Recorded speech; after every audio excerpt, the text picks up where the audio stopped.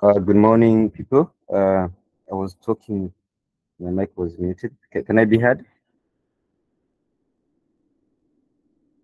All right, thank you so much. So we can start our stand up. Today is Monday and it's the ninth week. I've been so excited on Slack there when I saw the schedule, guys. It's so exciting. I don't know how you're feeling there. It's week 9. We only have few weeks remaining to end our program. Yeah. So let's start our check-in, our stand-up today. It's just checking on each other, but also before that, we can go through the schedule of today. U2J week 9. Yes, we have stand-up. After stand-up, of course, as usual, we're gonna have tutorial, challenge introduction, then community building session, then day 1 tutorial 1, understanding provided reference, documents and terms of references, TOR, and then independent challenge work. So that's it for today. And I think, yeah, that's maybe what I can say on my end. Maybe I can handle the mic to you guys if you're ready to share. What's the progress? How you looking forward for this week?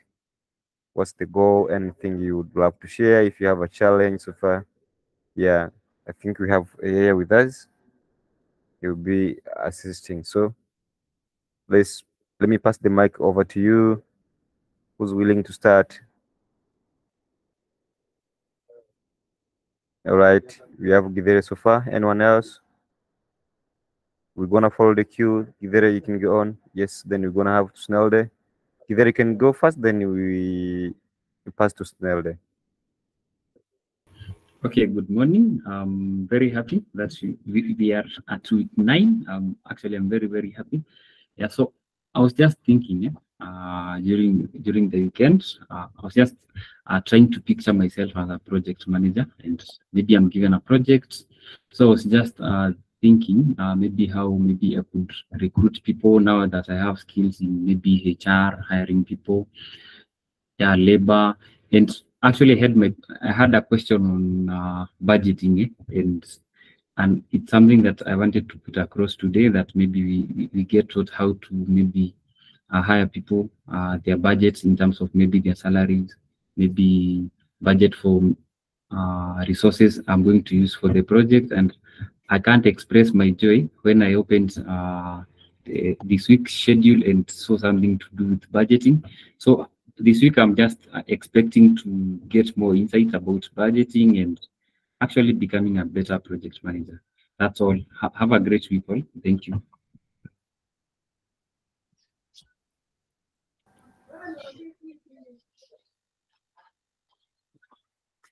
Okay, thank you so much, Givere.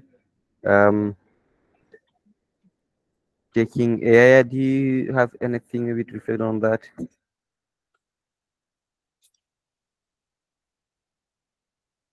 Sorry, was there a question from Giteria? I didn't hear that. Not really a question. It's just a comment that I've just put across. Yeah, on being just a better project manager. And my concern was about budgeting, and I commented that I'm happy that I've seen the schedule for this week has something to do with budgeting, so I'm expecting to gain a lot from this week. Okay. Yeah. Oh, okay. no, I get you. Yeah. Sorry, I had that challenge, then I thought maybe you have a challenge. Sorry, I got you wrong. All right, thank you so much for the good sharing, Givere. Yeah, I think actually it's good. I also agree with you. The schedule for this week is really, really amazing. Yeah. So let's hear from Tusnelde. Okay, good morning all. I'm very happy for this week. Actually, I have to talk about my experience for last week. When I do the CV analysis screening, I realized that it's not that an easy job to do. Given the fact that different CV have different style and format, it's really hard for you to get the best candidate. And now I understand why sometimes you apply and you don't even got called up. It's not an easy job, but yeah, I learned a lot. And also now I learned that I need to make my CV a bit easier to read, just for whoever is going to screen my CV. They don't have hard time reading what I'm saying here, because some of the CV are just like, oh my goodness, why do all this information on the CV? That's the experience I learned last week. And for this week, actually, I did a software project management, but I never learned about project budgeting. It was just what causes a project failing, but then budgeting, how to come up with a budget, I didn't really understand that, even though I passed the module. But yeah, now I'm happy that I finally am going to have learned everything about it. And also, I have a question. This project budgeting, let me say you have a project and then you need to pitch it. Is this where you have to learn how to pitch? There's a topic where you have to state your budget. What are you asking? I hope this week is going to teach us about that, because I don't know how to come. If I have an idea and I have to pitch it, I don't know how to come up with a budget. How do I come up with a budget? That I don't know how to do that. That's it. That's all for me. Amazing. Thank you so much. I think, yeah, I think tomorrow, the session for tomorrow, the tutorial for tomorrow, it's about preparing bid document. I think you also cover that. Like, yeah. Okay. Okay. We can, but I'm just guessing. I don't know. I haven't checked yet. I'm just guessing, but of course, maybe it will have something related to that. Yeah. So we can hear from other people. Anyone else want to share and share what you're looking up for this week? Hello. Yes, Gidere. Yeah, I Want to add think before something? we, yeah, Yes. sure. On what to say, Nelde has just said, actually it's a question, because out of the many CVs that we had last week, we were told to choose 5 at random. So it's just a simple question. Is this what happens in these other kinds of jobs? Like they just choose like maybe 10 at random, and that is how some of us miss some opportunities out there? Or what happens actually? I didn't get the question really correct. I didn't get your question well, Gidere. I'm trying to rephrase. Part of our last week's task, for each department, we were supposed to choose 5 CVs at random, right? Mhm. Yeah, so meaning out of maybe the 200 CVs were in that department, the other ones never got the chance to be screened. So my question is this the same thing that happens out there in the job market, that they just maybe decide they're just going to take 10 at random and just leave the other ones? Is that what happens?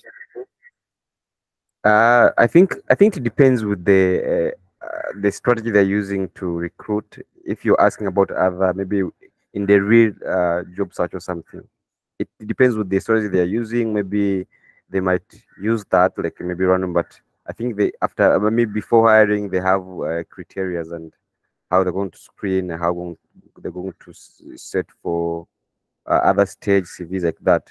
I think it depends. I don't know maybe what I can say about it. That's a good question. But they don't just take random CVs if they want to hire the talents.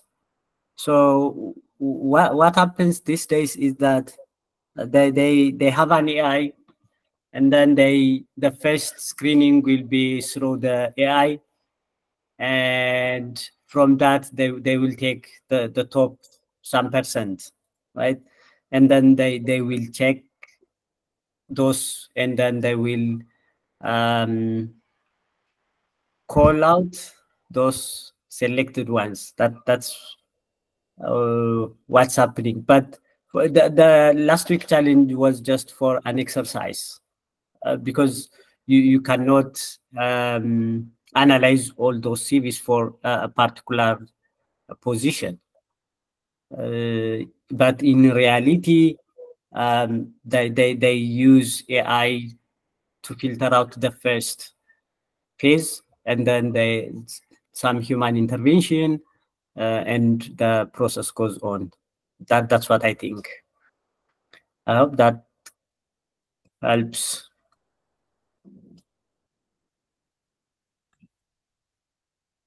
Amazing. I think that answers Givere. I think yeah, I also agree with you. Yeah. Nowadays they use AI so much because you can't have maybe for example they have 1,000 applicants and maybe you need like maybe two.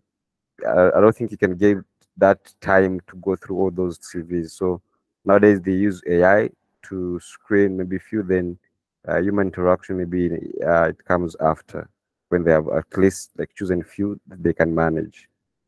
Yep. Yes, Tsunede, you want to add something?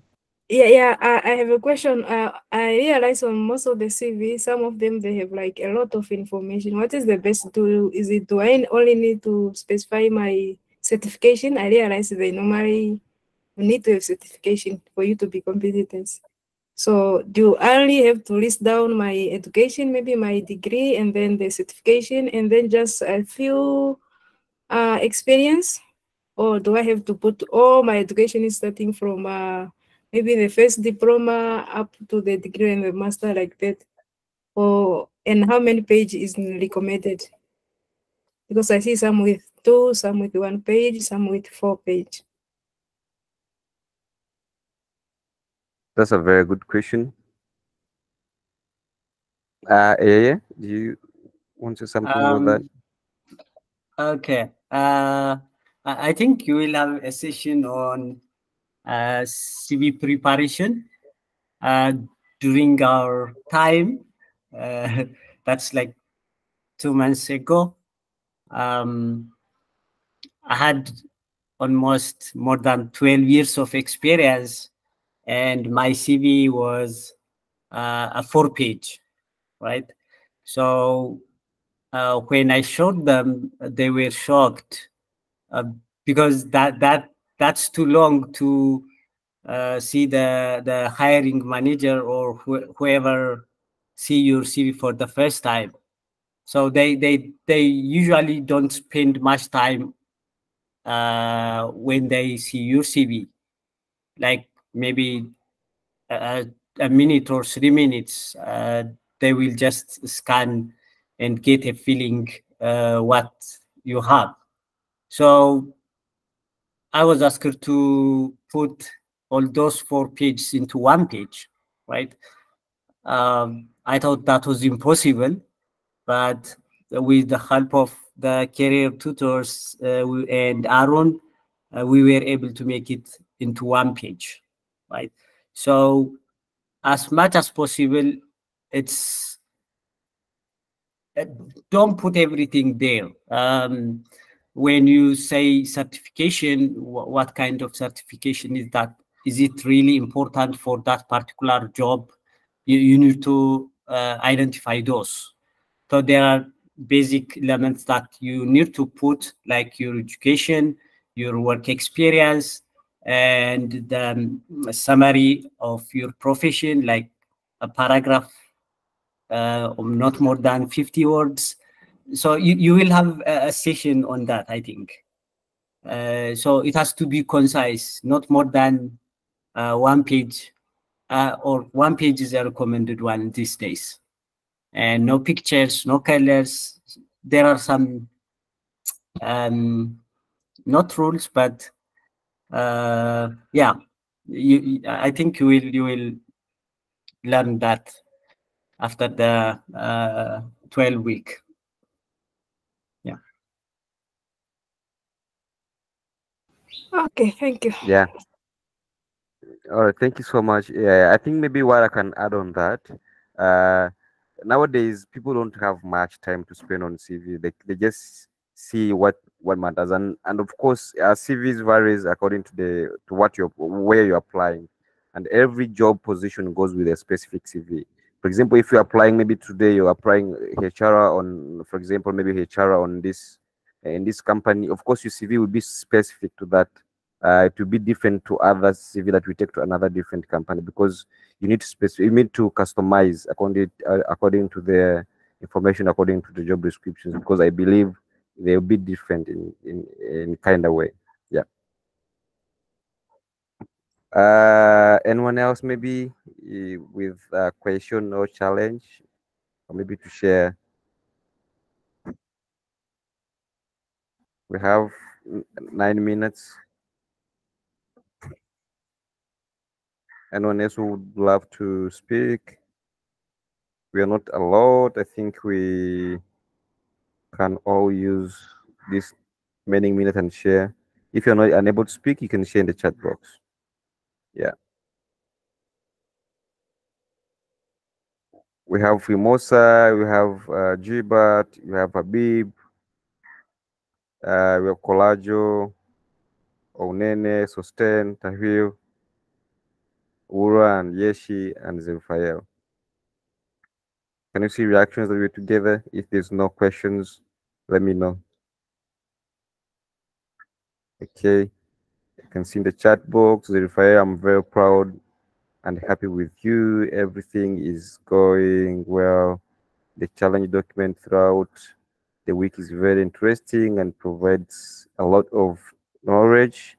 Now I feel I'm the best project manager. Wow, that's amazing. I want to say thank you. I hope this week also goes well.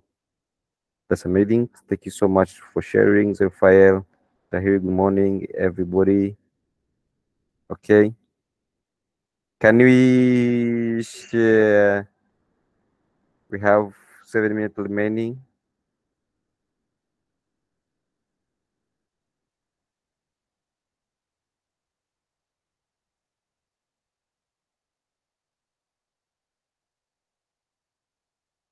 Last week was amazing. We learned a lot from it. It's amazing. So let me hope there's no challenge. There's no setback so far.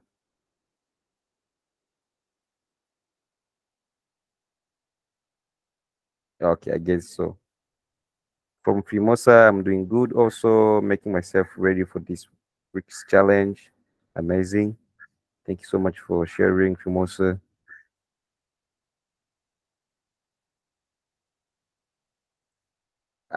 I'm guessing maybe people are typing down since no one is raising a hand to speak. I don't have anyone in the queue.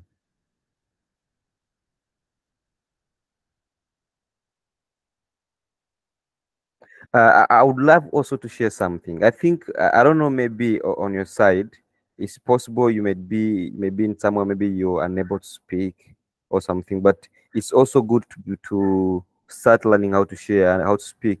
I'm very sure you can't you can have something to share, even if maybe you're not talking about the progress or anything, but let's just normalize the things of sharing, speak out. Speak out, let people know you, let people know that you're there today, like let's be sharp. So this is an opportunity to even speak, we hear different people from different places, so we should be using this opportunity. Yeah. Okay, so I guess everything is fine since I can't see more chats following in. Okay. Okay, all right. From Jibat, good morning, was good. Even screening CV was a good challenge for me. Amazing. Seems like last week was good. Do you have anyone else sharing?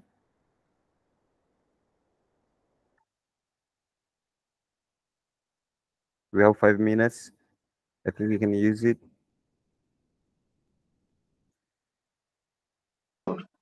Can you tell me? 099. Okay. 414. 5344. So you can call outside, right? I can. I think that was by mistake. It's a proof that people can't be able to speak, right? Okay, so I think we can wrap up.